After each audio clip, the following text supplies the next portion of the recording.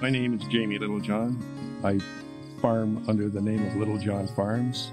We're located south of Wallacestown, right on Lake Erie. We own about a mile and a half or a little better of the lake frontage.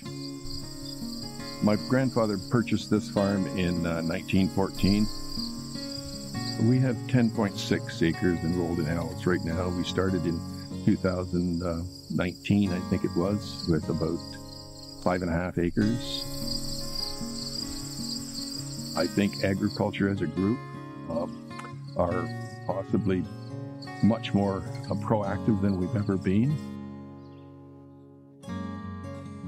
We were always interested in the proper management techniques, the health of everything, whether it's the land, the water, species, different species, special species.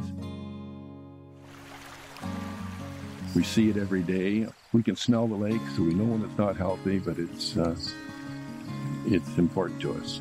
We like the lake. When I was a kid, that was our pool every day, all day long.